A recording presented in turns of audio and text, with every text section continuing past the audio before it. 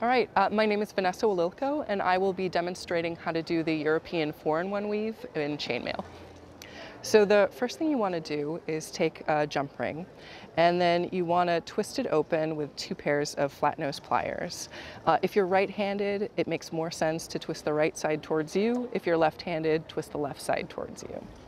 The next step then is to pick up 2 rings, and then you're going to twist closed the first ring.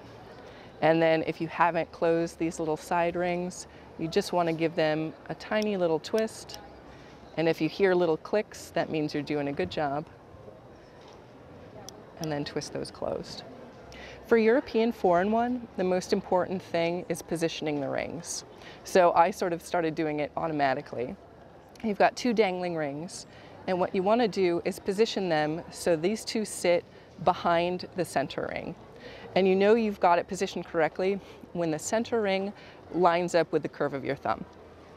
The next step is to take another ring, twist it open, pick up 2 more rings, and then you're going to weave down through the right-hand side and then come up through the back of the left-hand side and close it.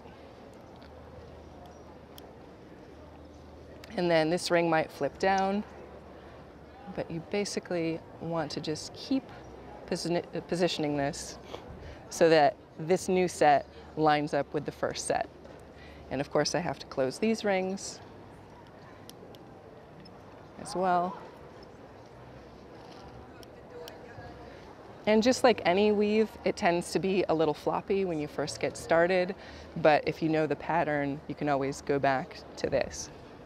And so I'll just demonstrate that again. You're going to take a new ring, twist it open, and again, making sure that this set, the front ring lines up with the curve of your thumb, and these 2 are sticking out sort of like mouse ears.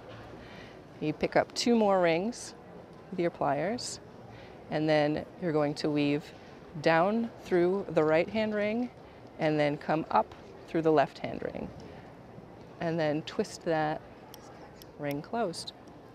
And then I'm just going to close these 2 side rings again. And so you can see I've got 3 rows here of European 4-in-1.